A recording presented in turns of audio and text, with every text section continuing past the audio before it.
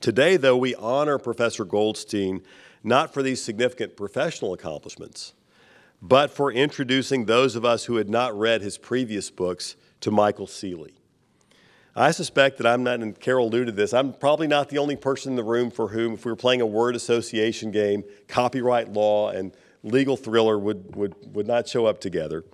But here we are. Paul takes his readers on a fascinating excursion through Castro's Havana that features a lawyer hero who, while not exactly Atticus Finch, fights through his own demons for a good cause. And paraphrasing the charge of the Harper Lee Prize, shows the power that lawyers have to effect social change. It's my great pleasure to present the 2013 Harper Lee Prize for Legal Fiction to Paul Goldstein.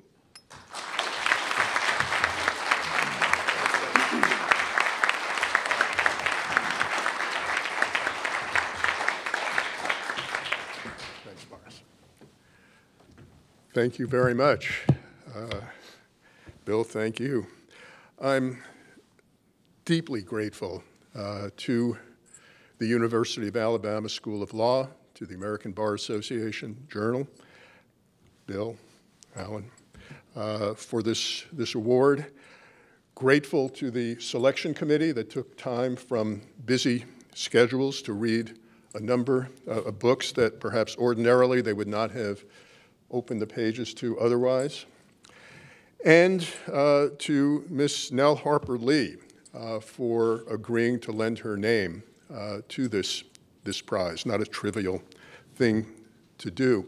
My personal celebration after learning that I won, the Havana Requiem won the Harper Lee Prize was to reread To Kill a Mockingbird. It had been some years since I had read it last. I am one of those lawyers who was not going to be in that crowded room. And it was just absolutely a joy and nostalgic, to be sure, to be captivated once again by the magic of those pages, an absolutely enduring and very special magic. Most writers of fiction, I believe, aspire to cast a spell in much the way Harper Lee does in To Kill a Mockingbird. Very few manage to do that, and even they rarely. Magic of the sort that we find in To Kill a Mockingbird is not easily reverse engineered, if it can be reverse engineered at all. Is it the translucence of the language? Is it the very special sense of place that's created around Macomb, Alabama? Is it Scout Finch's canny voice or Atticus Finch's uncanny integrity?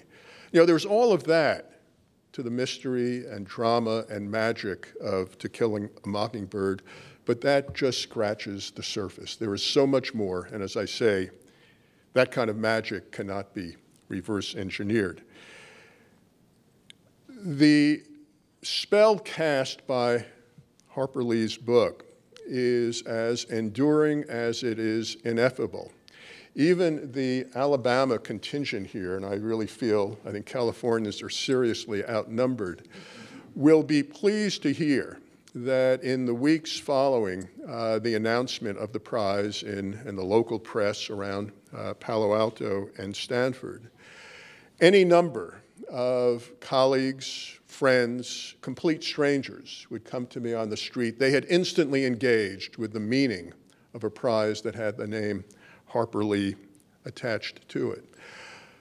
On a more personal note, my mom was a great reader of good fiction. In one of my last conversations with her, she died last month at age 100. One of my last conversations with her, and she had been failing, her mind had been failing for some time. I said, Mom, you know, the book, Havana Requiem, has won a prize called the Harper Lee Prize for Legal Fiction. She instantly engaged. and said, "Harper Lee, To Kill a Mockingbird? Why, that's wonderful, Paul." So for allowing my modest effort to brush up against the very special magic of To Kill a Mockingbird, I am deeply indebted to Harper Lee, as well as to the committee and to the ABA and to the University of Alabama School of Law. Thank you very much.